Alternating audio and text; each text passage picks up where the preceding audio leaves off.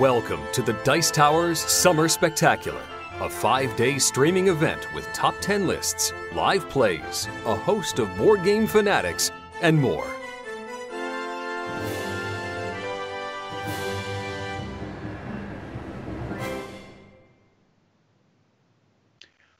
All right, welcome everybody to the Dice Tower. I'm Tom Vessel. I'm Z Garcia. Good morning, y'all, and welcome to day 3 of our Summer Spectacular. I'm still awake, barely, Well, but you I'm haven't here. slept since we began? No. That is irresponsibly dangerous. But I did drive home last night, go to bed, get up, drive back here. So There you go. I'm just going. But good things are going on. So a couple things, folks. First of all, if you want to see who won all the contests on the Dice Tower, you can check that out. It's on our website, dicetower.com. And we'll have more contests. In fact, let's get things kicked off with a contest right now. Right. This is for a copy of Hell, The Last Saga. This was just kickstarted on Kickstarter from Mythic Games. Did slightly okay, if you may have noticed. Mm-hmm. Our gods are dead. Survive, explore, fight, and solve the mysteries of a hostile island in this narrative 1 to 4 player Viking survival horror board game. That's right. So if you want to win a copy of this game, which is worldwide here, just email us at contest@dicetower.com. The keyword, the subject line, put Hell, H-E-L, just one L. And then in the description, put your name and address. And then come back to Dice Tower tomorrow to see if you've won. Speaking of winning, congratulations to Kyle Wood, who won his own personalized Dice Person with a winning bid of $364.83. So that being said, if you want your own Dice Person, the money raised here goes to the Dice Tower. We're doing one each day to bid on this. It could be any amount, honestly. You just email us at auction@dicetower.com and just put your bid there. I would make it in some weird number like that one was $364.83. But you never know. I mean, maybe 11 cents will get it for you if no one else comes in. That's Z sends that bid in every day, 11 cents. I'm like, mm-hmm. Tomorrow I might do 12 cents. That's true. It's tricky. Mm-hmm. There's a game they play every year at one of the conventions we go to where you pick a number and everyone throws a number in, and whoever picks the lowest number that no one else picks wins. Right. It's a really neat, kind of like a neat experiment. The lowest unique number, yeah. Yeah, and it's different every year. Like one year it was 13, I think. One year 37. It's it could be whatever. That's cool. I always try to go super low, and I'm like, maybe no one else will think to go this low. Anyhow, those are the different things that are going on here. Let me see. I'm checking. We did the contest. We talked about the Dice Person that people can bid on. There's a lot of stuff coming up today. Tonight, the Dice Tower Awards. We're excited to announce them. But let's get into the news.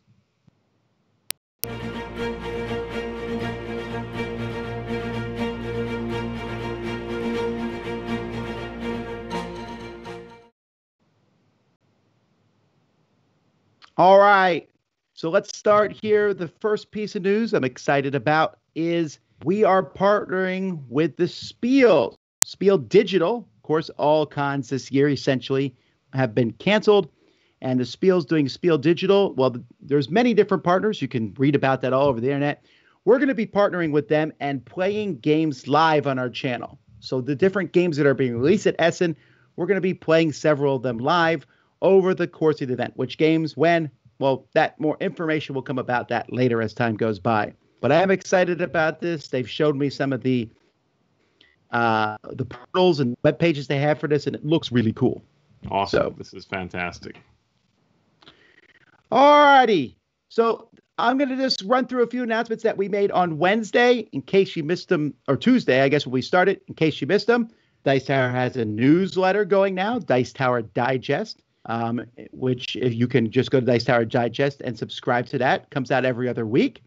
We have T-shirts that you can get for the Dice Tower, both superhero t-shirts, Summer Spectacular t-shirts, or even a Dice Tower East t-shirt, and you can pretend you went to the first Dice Tower East that never actually happened.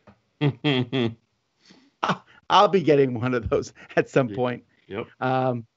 And then we have our Dice Tower News podcast has rebranded. If you never listened to it and you want to find out about the news, Dice Tower Now. You can go there, subscribe to the podcast, and listen to weekly news podcasts about the board game industry. Then we had a few people join the Dice Tower. Ella Loves Board Games is coming on board to help do previews of Kickstarters and things like that. And Our Family Plays Games will be doing reviews for the Dice Tower. Not only are they doing reviews for the Dice Tower, but tomorrow they're joining us for a top 10 list of top 10 family games.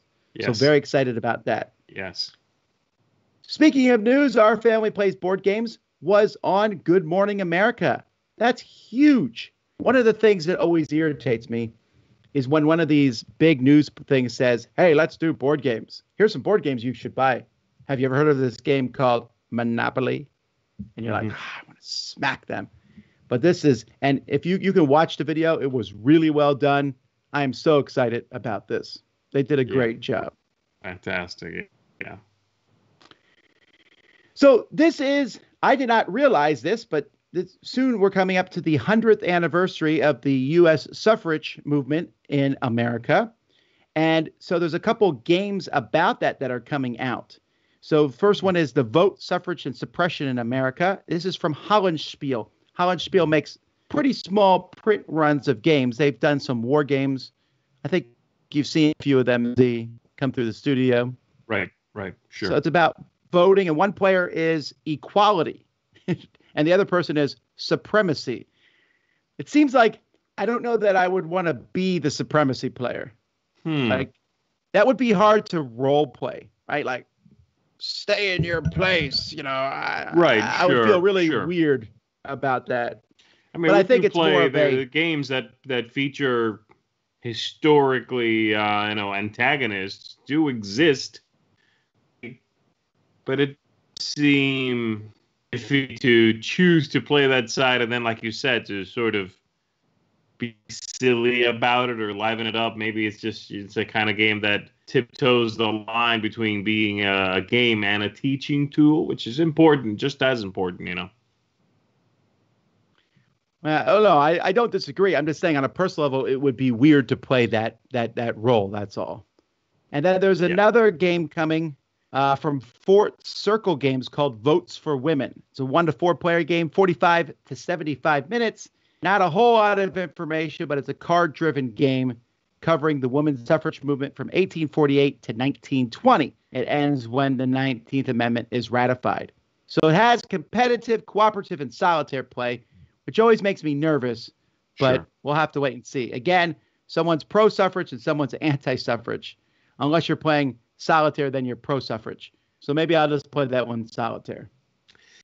Yeah, it seems like the kind of, this one tries to do everything, but with this theme, with this approach, it kind of seems like they should be cooperative games, right? I mean, games in which you are playing just the pro votes for women side of this argument. I don't know. I'm curious to see how these shake out.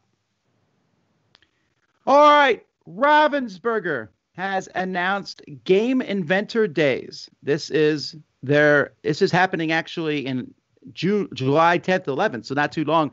Inventors of games around the world, and we often in America we call them game designers, but in Europe they often call them game inventors. Same thing. And you're going to submit your designs online by July 8th. That's next week. So they're looking for all sorts of different games, and so they're going to then schedule half-hour calls with selected designers. Then you could send in prototypes, and then you'll get feedback, and you might get an offer to publish your title. Pegasus Spiel did this in May, but this is now happening from Ravensburger. So if you have an idea, a game you want published, there you go. Speaking of contests, this is like an interesting, the Game Inventor Days. Now this is the second one, like you said, in a fairly short amount of time. It's an interesting push. I know these things happen, but I wonder if this goes hand in hand with what's going on in the world right now. If there's a reason for it. You know what I mean? I don't know. Yeah, I do like their logo. It's beautiful. So speaking of contests, Heidelbar, is looking for a robot for the game Volt. I like Volt, designed by Emerson Matsuuchi. This is a fun robot programming game, but they are letting you submit robot drafts. You have up to July 17th, and they will make a 3D miniature of the winning one. That's really cool. Could you imagine winning that? That'd be neat. And you don't have to be like a 3D modeler. They said you could just draw a sketch, build something with household items, make a blueprint, whatever works easier for you. They just need to know what the robot should look like. It does not have to be pretty, which is true. Robots are there to be functional, not beautiful. Okay. All right. Ravensburger has announced another character from Marvel Villainous. So they've revealed 4 of the villains, maybe 5. I don't know. So we have Thanos, Hela, Ultron, and Killmonger. And then, so this is a Villainous. It's basically the same game as Disney Villainous, although I believe they are not compatible at all. Right. And they have released the final one. I believe they've already set them all. So the last one is Taskmaster. Oh, Taskmaster. Okay. That's because he's the new villain in Black Widow. That's right. Movie, right. So, yeah. Alrighty. Pokemon Go is been made by a company called Niantic, and they are making a new game. We've mentioned this eons ago. Catan World Explorers. So they already made Pokemon Go and Harry Potter Wizards Unite, where you walk around everywhere and do stuff. Now there's a Catan one. You're collecting brick, lumber, grain, ore, and wood to trade with other players, build settlements into cities. Wow. This one's a really tough one for me to understand the draw to it. Like Pokemon Go, I get, because you're going around and you're finding Pokemon and you're looking for those rare ones. You might find them somewhere. Right. I don't know that I get the same excitement. Like, I found straw. I don't know. I mean, Catan's very popular. Unique buildings and shapes that maybe you unlock by going somewhere specific. This is very intriguing. This is the first I'm hearing of this, and it sounds very intriguing. But I agree. I'm not sure the player base will ultimately be there. Well, here's the thing. I think they might be there, and people will show up and play it because Catan's a popular game. But will they stay there? Mm-hmm. Like Pokemon Go is still going fairly strong. Not like it was. You remember when it first came out? It actually came out around this time. It was at one of the Dice Tower conventions, and people were walking around like, "Oh, catch!" I'm like, and we went to that Gen Con. Everybody was playing it. You and I were playing it. Yeah, and then, I don't know. No, don't include me in this. I don't know what you're talking about. I do not engage in children's activities. I was sitting there going, "Why? I'm not playing this game. Why should I play this game?" And we were at a dinner and everybody else was playing. I was like, "Fine, I'll just download it, see what happens." And then I played it for the rest of Gen Con for a couple months afterwards, and then it kind of just faded off the scene. Yeah. My daughter still plays it, but even she's playing it, I think, very rarely. Alrighty. Apollo.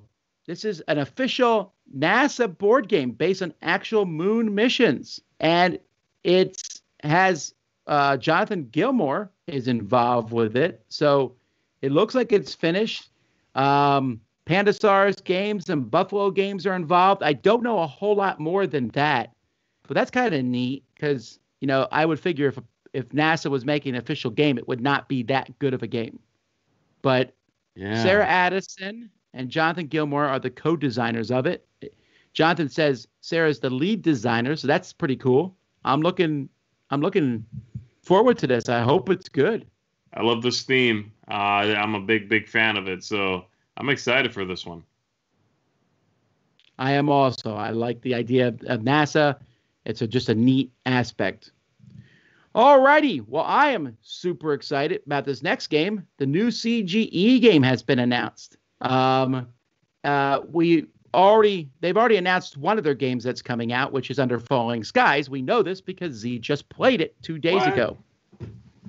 This one? This is just a prototype. It's okay. Don't worry. You'll get your own soon enough. But they have another title coming out, a 1 to 4 player games called Lost Ruins of Arnak. And you can go online and look at the trailer and they talk about the game. It looks pretty cool. It combines deck building and worker placement with the exploration theme, which I wish was used more in games. I know. So that cover looks pretty cool. The actual game itself looks pretty neat. CG usually puts out some pretty strong designs each year. These are new publishers, Elwyn and Min and Elwyn.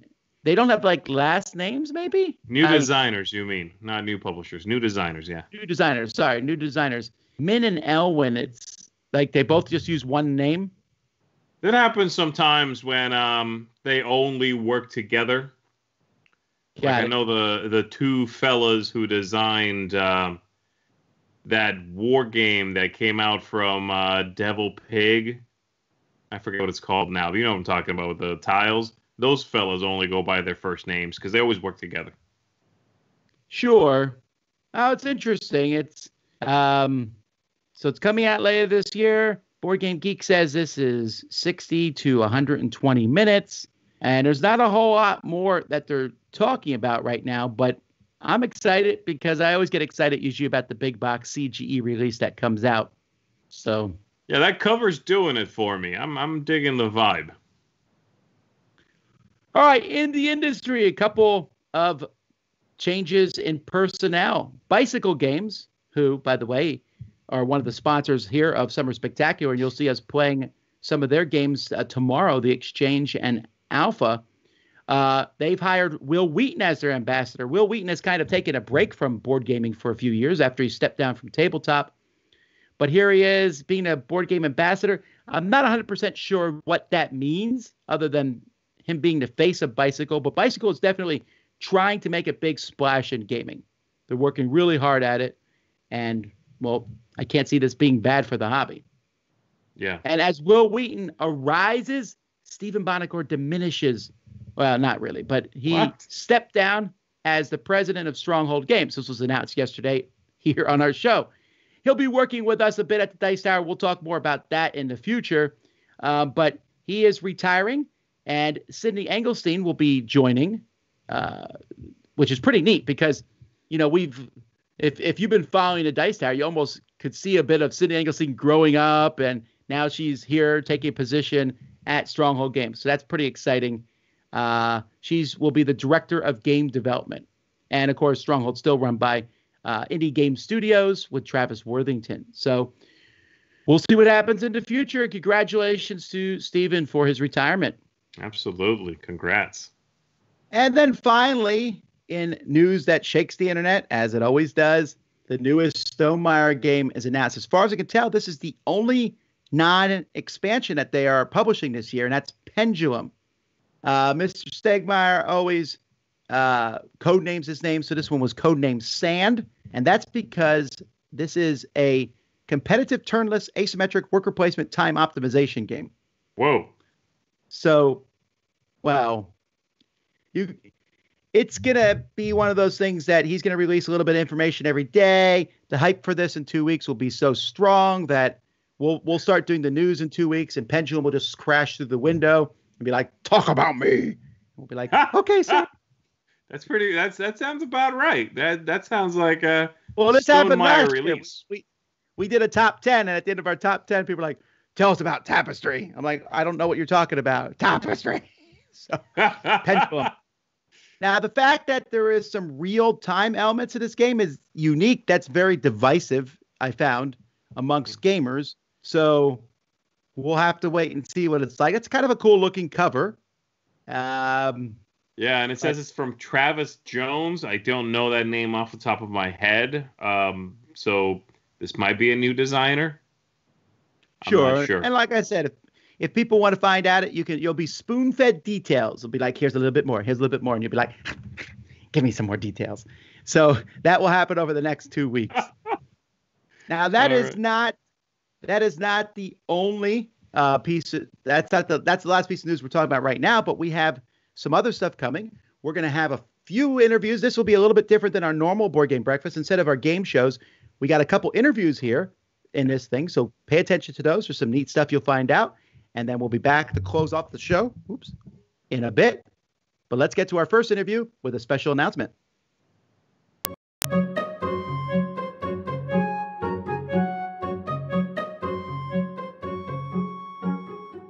One day, Pa decides to go for mushrooms, so he takes a walk in the forest. You see how fast things turned? Near a farm. And then his mind starts to wander. Freeman's Farm. But first, he needed intel to find out where the Brits were, so he went to the agent. Bah! You mean Pa? No, Bah! This is so stupid!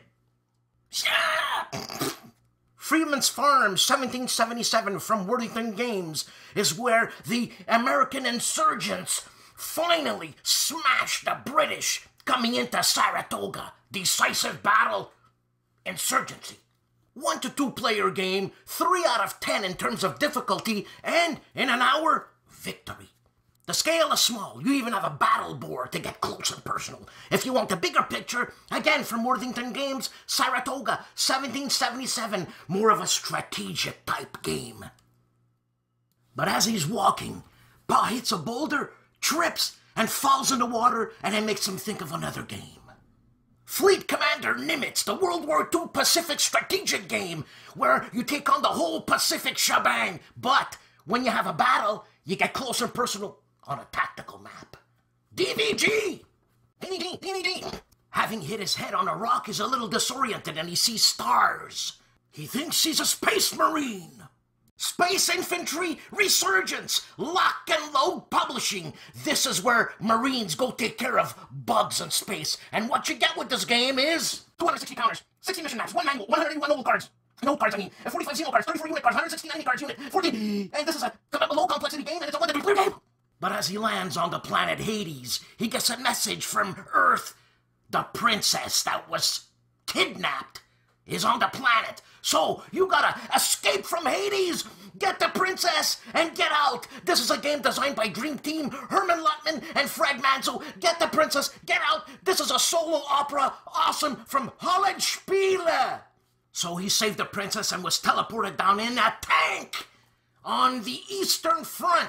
Flying Pig Games Old School Tacticals Volume 1 Eastern Front, Volume 2 Western Front, plus their respective expansions. This is a huge game. You get a large, humongo map or maps, and it's just epic. You get epic battles. Epic. All right, epic. All that from a walk in the woods and... Yep, all that from a walk in the woods. Next week, I think I have to go into the city. Imagine what's going to happen then. You want to know more about war games? Check out my channel on YouTube. No Enemies Here. Wargaming News. Adios.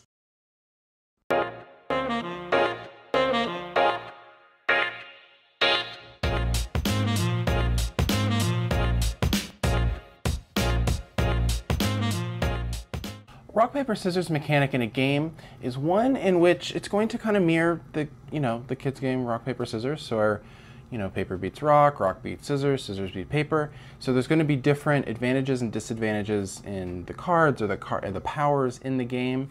A game like Village Pillage is going to have different colored cards, and depending on whatever is listed on the bottom of the card, that's going to show whenever you play a card against someone, maybe your red card is going to wall the yellow card, or the blue card is going to stop the green card, or something like that. So it's going to be like head-to-head type challenges with strengths and weaknesses. Jordan Plays Blue is my Instagram page. You guys should come and follow my Instagram page. I'm going to show you a little bit about it because it is, I don't know, I think it's kind of unique. What I do is I do a series of quickly reviews. So I'll do reviews in which I'll summarize the game, I'll have some photography in the game, I will do a little slide with some quick bullet point thoughts on it, and then I'll do a 1-minute review about the game, all on Instagram. So you just kind of swipe through. I do unboxing videos, I do giveaways, I do just some general photography stuff on Instagram.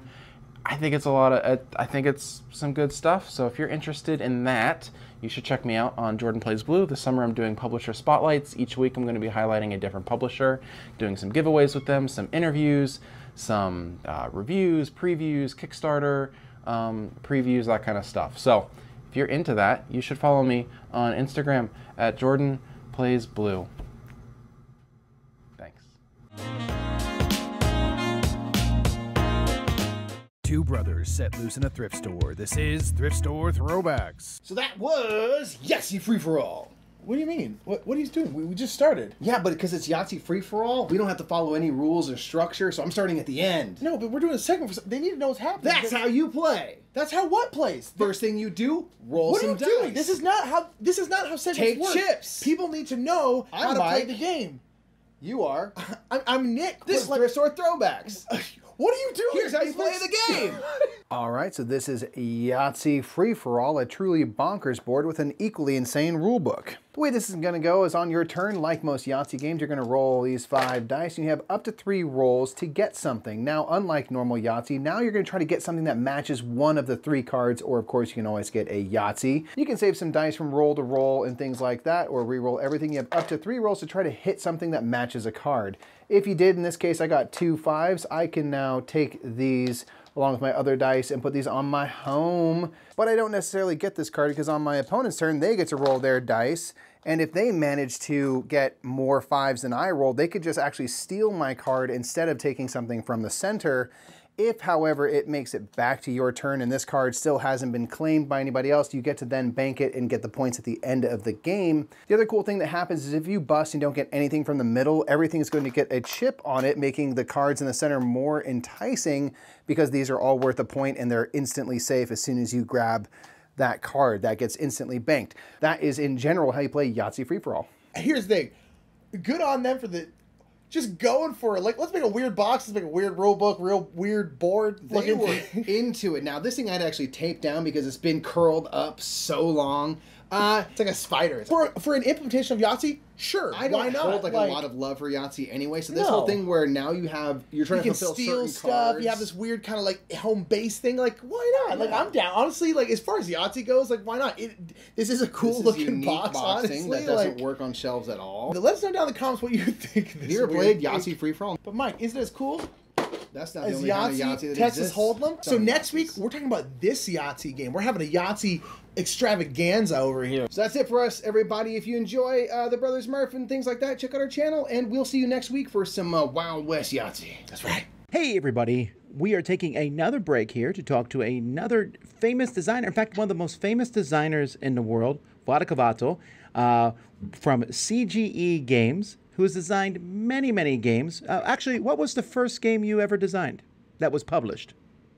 That was published, probably, that was Arena Moriturite Salutant, which was fighting game.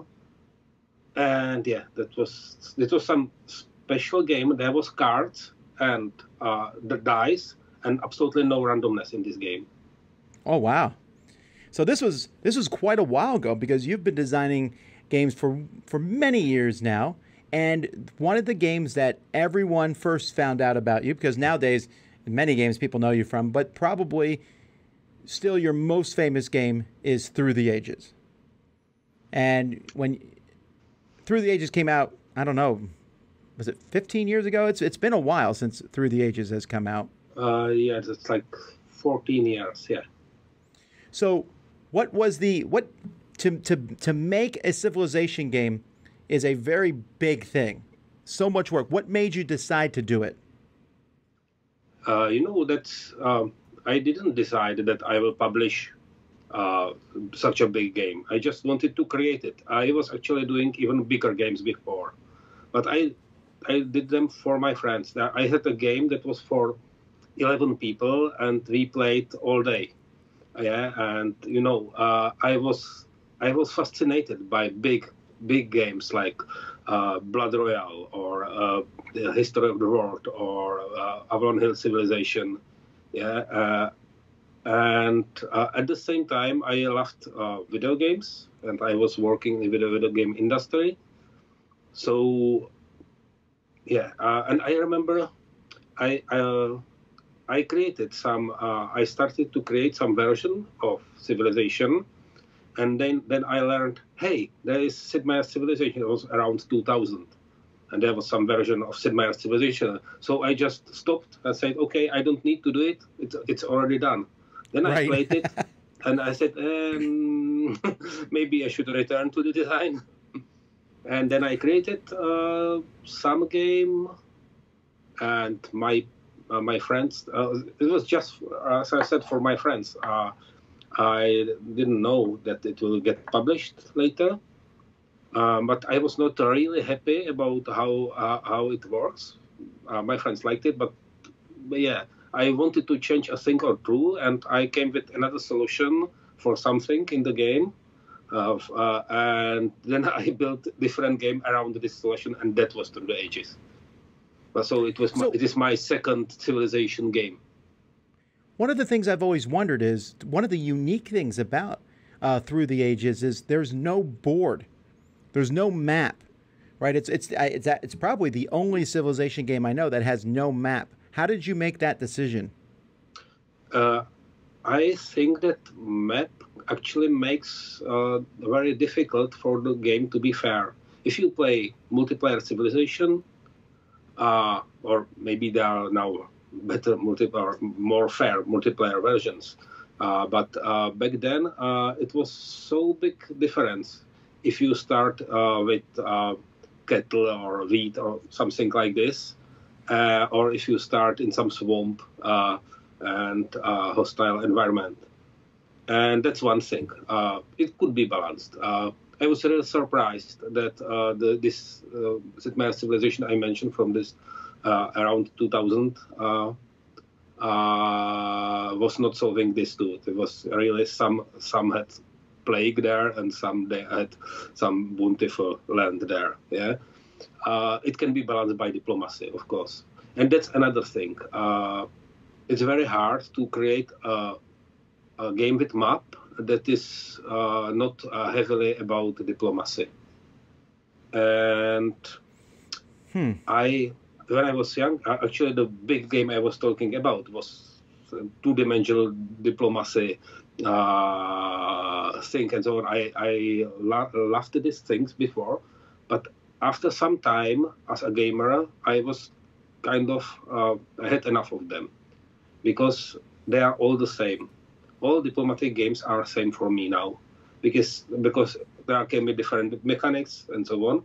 But in the end, it's about, hey, if we two will fight each other, then he will benefit, and someone needs to stop him, and I don't want to be the one that stops him and destroys my chance to win, and so on.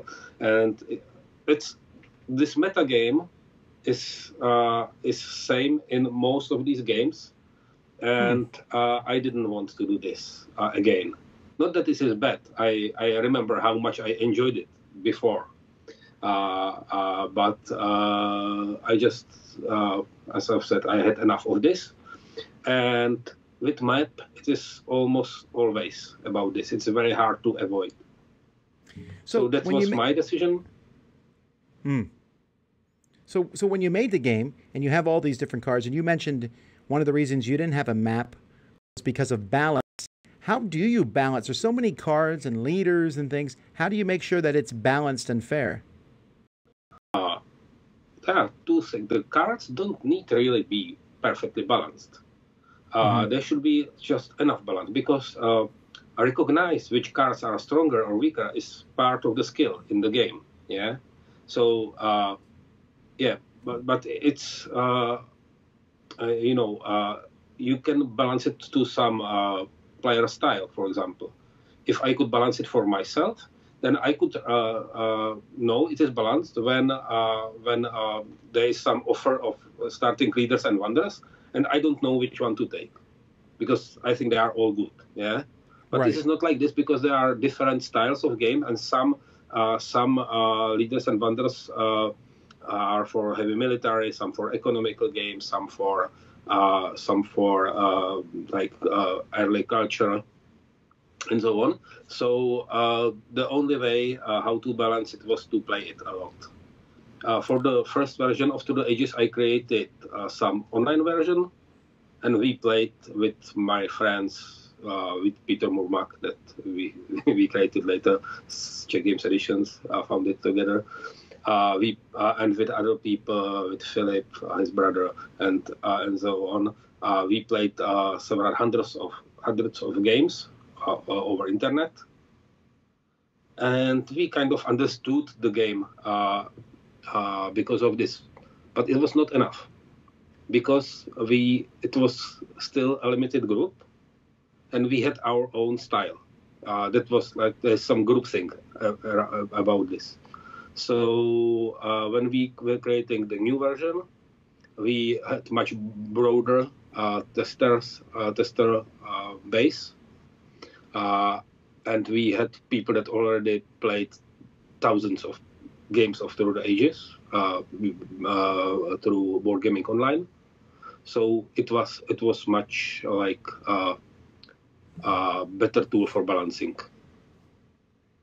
This is really interesting. There's so much playtesting in this. So there's a new expansion out coming here, Through the Ages, the new leaders and wonders, and there's, of course, new leaders in this game, and there was quite a few leaders in the original game. There's so many people in history. How do you pick which leaders to put in the game? It's tough. There was much bigger amount of leaders I was testing and toying with and like thinking about. But for the original game, it was easy. For the original game, it is completely random. I just, whoever came to my mind, I put him into the game because I had no idea I will publish the game, and I didn't care. Now with the expansion, I wanted to fix some things like that. Some cultures are not enough represented. There was not enough women in the original game, female leaders. Yeah, so I tried to make things a bit better in this aspect, but in the end, it was again about playability. There were some leaders I really was thinking that deserve to be in the game, but they gameplay-wise it was not that interesting. So I went with others that felt that they deserve it too. But I just picked by gameplay in the end again. Now, this game's coming out, like I said, very soon. Is there anything else you can tell people about the expansion? Is it just more stuff? What excites you about this expansion? Yeah, that's more stuff. But the point is, it is more stuff. There was some fixed set of leaders and wonders, and this is not that I add some stuff. I replace randomly part of the stuff, because the most common way how to play expansion is with a random set of leaders and wonders.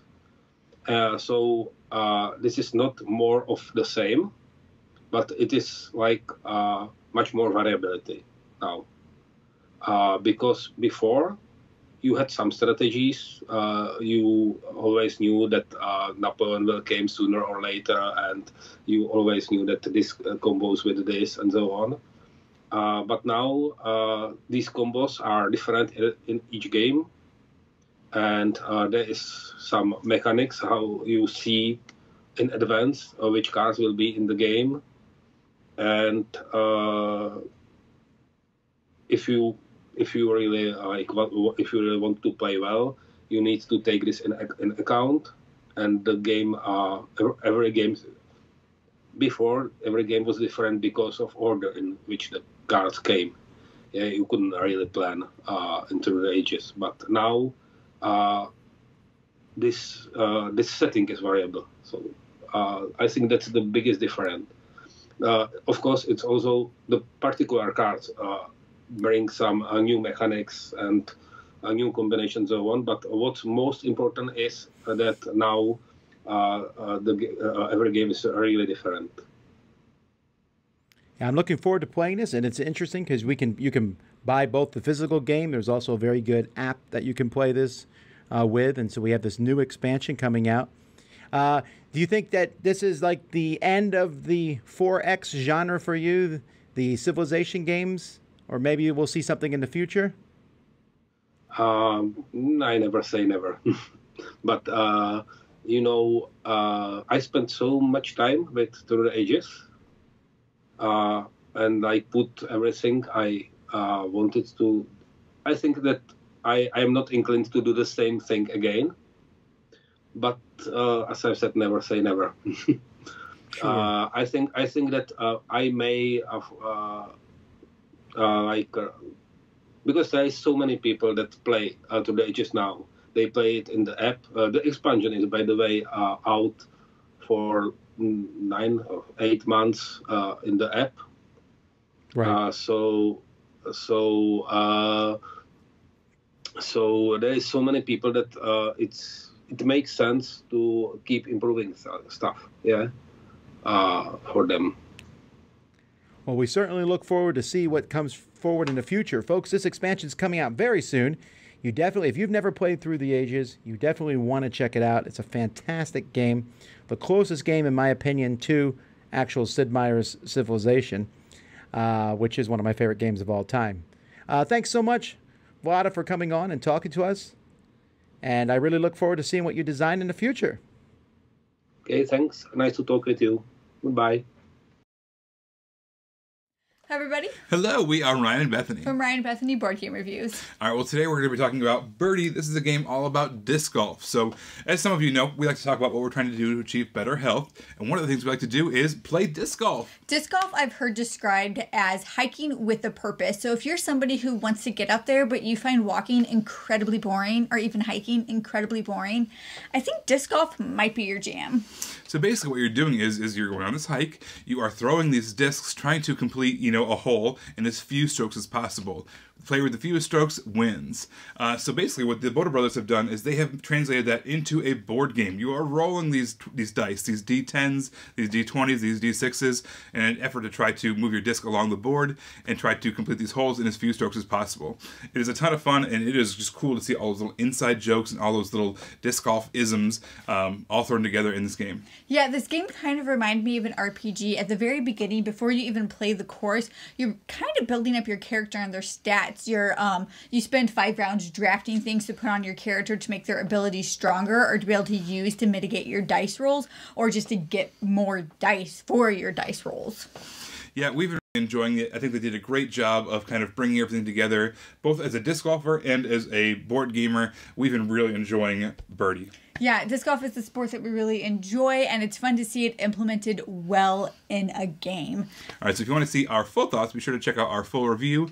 You can find us on YouTube or on Facebook. We are Ryan and Bethany Board Game Reviews. So everybody, this is Ryan and Bethany, hoping you have a happy, healthy breakfast. Bye, everybody. Bye, guys.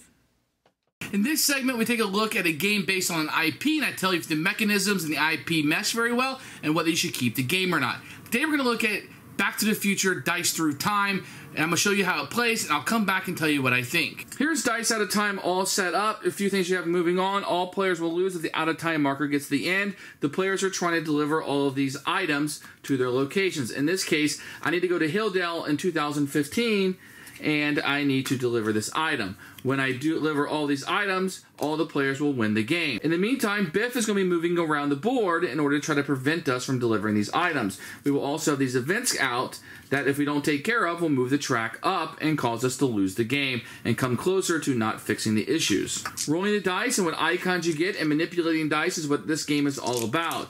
Each side of the dice will give me a different particular action, or if I have 2 matching icons, they can be any icon that I want to be, and the wrenches are wild. So I'll be moving through time trying to prevent these events from decimating our chances, while also just trying to attempt to deliver these items. I really feel like the IP and what you're doing in the game mesh. Rolling the dice is kind of weird, but moving through time and getting rid of Biff and having to punch him to move him, getting in these fights and traveling and fixing these events, but the events aren't really what you're doing. You have to get the items in the right places in order to accomplish the goal of his parents falling in love. And I think that really works, and you're limited on time. time, which kind of represents you vanishing in the movie. I think it all works really well. The game does have some luck in it. The right cards don't come up or the dice rolls aren't in your favor. You're just going to get hosed on this one. Other than that, I feel like it fit the IP really well. This is a family game that we've had a great time with it. We played it over 10 times already as a family and had a great time. And if you like Back to the Future, currently on the market, I feel like this is the best one to get. 2 thumbs up, love it. It's a keeper and it fits with the IP.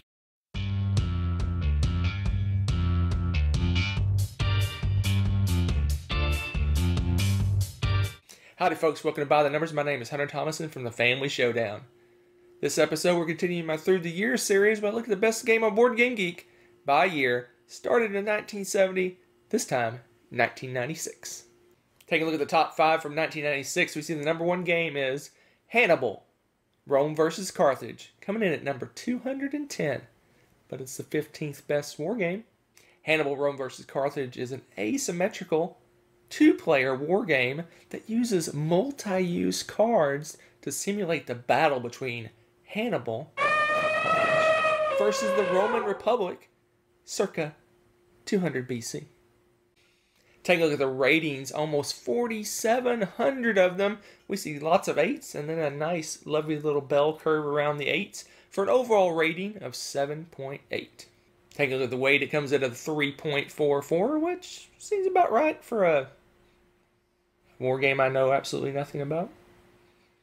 I'm still itching to play my first real war game, what the war gamers call a war game. This could be the one. It has a Roman theme. I might be able to rope Rebecca into playing this one. Maybe not. See you next time. Hey folks, we're taking a break here from our Board Game Breakfast to bring you an interview with one of the hottest Kickstarter companies out there, Mythic Games. Welcome to the show, Leo. Thank you, Tom. And for a lot of people probably don't know who you are. Could you tell us who you are and what you do with Mythic? Yes, well, I'm one of the 2 co-owners of Mythic Games. I have a partner, and I usually do communication. During the lives, I do presentations of our games. So I'm a sort of creative director and communication. This is my role. You also might not know he tends to hire former Dice Tower employees to work for him. So Mythic is known for sure for their thematic games, right? You open a box, no one thinks, this is kind of abstract. Where does that passion for theme come from? It's always been there. I come from role-playing games, so I've always had a taste for strong story, immersive universes, and so on. So we brought that. But I also come from tabletop miniatures games, so because I like the beauty of the miniatures. So you mix that, and this is what we do with Mythic Games. So beautiful, immersive games with also spectacular miniatures and visuals. Well, you mentioned miniatures, and that's obviously something that you're known for. The Joan of Arc put that front and center. How do you go about finding the miniature? Do you have an idea in your head? What do you want it to be? A lot of people don't know how miniatures happen. Well, because I have this experience of miniatures, not only as a gamer, but also because I used to be a journalist and I run several magazines, including a miniatures one, so I know exactly how the process goes. And we simply used what the best people in the industry did. So how it works is you first come with a universe. So you have a strong universe that you're an exciting one, that you have your mind into. You really know what you want. And then you do concept arts, and this is all coming from there. And for that, you use the best artists, and we've used a renowned world artist for our concept art because it really makes a difference in the end. So you start from this concept art, and then you have them digitally sculpted, because it used to be manually sculpted or digital, and now it's almost fully digital because there's too many advantages of going digital. So you go from a concept. We have some art directors that are very, very good at it. We will say, please change this or that. When we have a concept art that we like, we turn it into a miniature through with a computer, through a render. We make some changes, and then we also print them because we want to see it printed, because the way it looks in the end is different than what it would look just as a render. We make sure that it looks like a miniature, that you can see all the details in real size on your tabletop, and this is how we work. Now, we mentioned theme earlier. One of the things I find interesting with your games is you often, for many of your games, you take a real world theme. So, for example, Joan of Arc or Reichbusters, you have World War II, but then you bring in some mythological elements to it. So Joan of Arc has a dragon. Mythbusters has zombie-type creatures. Real and so on. Yeah, you're absolutely right, Tom. And actually, our first game was exactly like that. It was Mythic Battles Pantheon. It was the Greek mythology, and we added like something post-apocalyptic in the first. But yes, it's mythology, but revisited. And then Joan of Arc. What if it's the 100 Years' War? It's historical, but what if the beliefs what people had at that time really existed, like ghosts and devil and angels, if everything was there? And same with Reichbusters. What if the Nazis had found this energy that could change the course of the war? Yes, we've always done something like that. And even with our upcoming game, like Solomon Kane, it's set in the 16th century, but evil is there, and you have like creatures and so on. We think it's easier for people to relate to something they know, but at the same time, we want it to be exciting. So we will always add this little thing. So this is very notably present in the game that just was on Kickstarter, Hell, where you see Vikings, but there's also a very strong element of various religions in there. So there's a lot of do you do a lot of research into that to learn about this? Oh, yes. We are all very interested in this. We are interested in religion, in mythology, in history. This is something that we're really into. And, of course, science fiction and fantasy. So all of those things that we are into, we try to translate them into our games. And for Hell, you're absolutely right. This is an important aspect. It's not only the Viking theme and mythology, but also the Christian mythology and also the wild nature beliefs and something else, but I don't want to spoil. Yeah, this is a different kind of game for you because you've done campaign games in the past, but this is one that's a story-driven game to the point where we don't even know what's going to happen because a lot of this has been yet unrevealed. This Kickstarter was extremely successful for you, and Kickstarter has been a platform that has built your company. Can you tell us a little bit about that and how you've used Kickstarter to make Mythic go to where it is now? Yes, you're absolutely right. This Hell has been our biggest success so far. This is the most recent campaign, and almost 18,000 backers. This is huge, and we've been there for 4 years, and you're right, we've always used Kickstarter as the main source, not only of revenue, but of marketing and the sorts of games we wanted to do. The reason why we went to Kickstarter is because of the games we wanted to do couldn't be distributed in retail because too much material, too pricey. When you combine all of the different margins, it would simply be prohibitive to sell on retail. This is going to change, however. We realized over the last year that we really wanted to not only depend on Kickstarter, but to diversify and to start making smaller games that are also suited for retail. And this is how, for instance, Super Fantasy Brawl happened. This is a much smaller scale game, yet very exciting with some nice minis. We put it on Kickstarter, but not in the same way as our former bigger projects like Hell or Joan of Arc. This one was smaller. It was intended for retail. We put it on Kickstarter, and we had like a very, very good success as well. So yes, we've always counted on Kickstarter, but now we're going to retail. And we're going to retail for Super Fantasy Brawl, but also for a card game called Enchanters. Purely card game. We went to Kickstarter with that. It was the first game without miniatures that we did, and it was very successful, and it's going to retail. So we will alternate Kickstarter projects and things that are more suited for retail. Really been enjoying Enchantress. Been playing it with my kids lately. Super Fantasy Brawl. This is coming out soon, isn't it? Very, very soon. Production is going at the moment, and it will be delivered hopefully by the end of the summer or early September for everybody.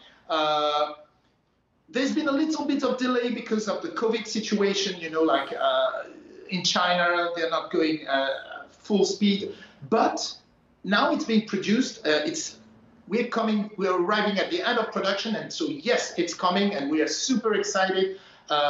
The community can already start playing it because it's on Tabletopia for free. People can play and try the game, and even these games have been very successful, so we're anticipating a very strong response. All right, well, lastly here, I guess I should ask about the future. What might we see coming from Mythic Games in the future? Well, we've just announced, because people have been asking us constantly, what will be next? What will be next? So we said, we don't want to say now because we really focused on delivering Super Fantasy Brawl Solomon Kane, which is also in production, and Enchanters, which will go to production in the first 2 weeks of July. So it's coming soon too. So we were really focused on that. We didn't want to tell, but now, and with you, we've started announcing for the first time what will be our next Kickstarter. It's only going to happen at the end of the year, probably fall. And we've just signed a licensed game with Darkest Dungeon. Darkest Dungeon is a video game, an indie video game that has been extremely popular. There are big fans out there, but just the game itself, the universe, and the atmosphere is just awesome, and we won't tell you too much for now, but we can just say that this is our next one. All right, we're looking really forward to seeing that come out. We're looking forward to seeing the final products. Folks, you can even you can play, of course, Joan of Arc, Mythic Battles, Enchanters is out there, Reichbusters. So we look forward to seeing what comes out soon. I'm really pumped about Super Fantasy Brawl coming soon. So thanks, Leo, for coming on the show. Thank you very much. Have a great day. Have a great day. Bye-bye. All right. Well, that was a different board game breakfast than normal, but I hope you enjoyed those announcements from Mythic there.